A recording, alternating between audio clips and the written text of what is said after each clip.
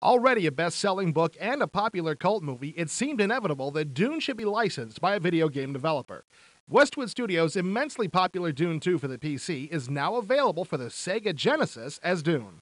The only difference is the interface, which had to be simplified for that 3-button Genesis control pad. In Dune, you choose one of 3 houses to represent. To advance the cause of your clan, you must mine and refine spice to earn credits while you attack or defend against rival houses.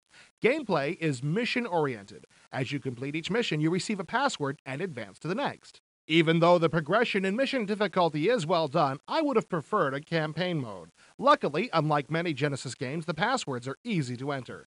Dune is extremely easy to learn and comes with a simple on-screen tutorial. Hardcore strategy gamers might find Dune a little simple, but for most people, Dune is a great balance of tactical fighting with some money management thrown in for good measure.